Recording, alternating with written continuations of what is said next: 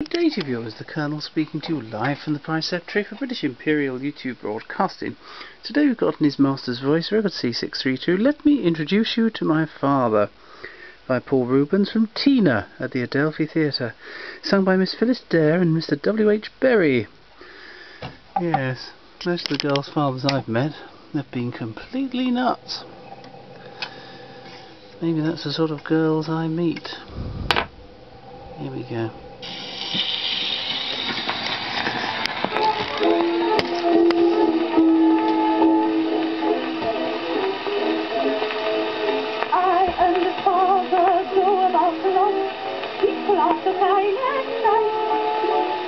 Yes, they're kind, but all the same I find they very seldom ask me twice.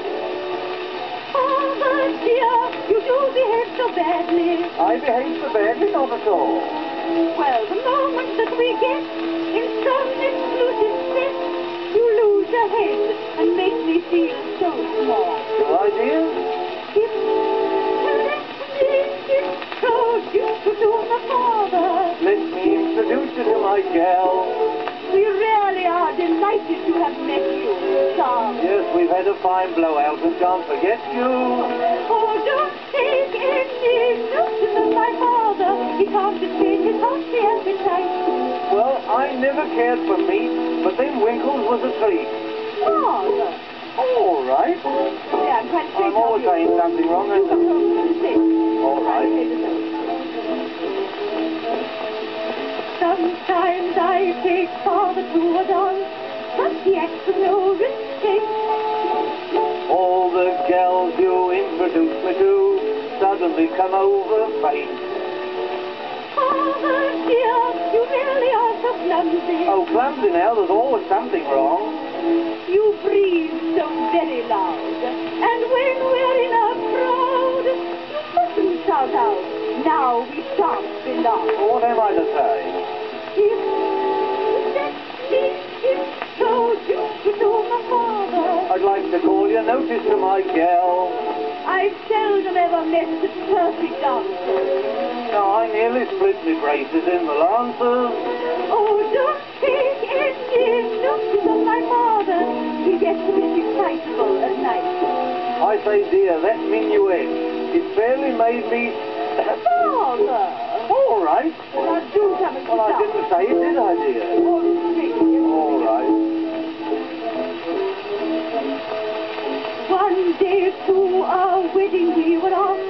Weddings are such gay concern. How you sighed just because I wish the bride very many happy returns. Father dear, don't think of all the presents. All right, my dear, I know what I'm about. Don't tap each china cup or turn the teapot up to see if there's a hallmark on the spout.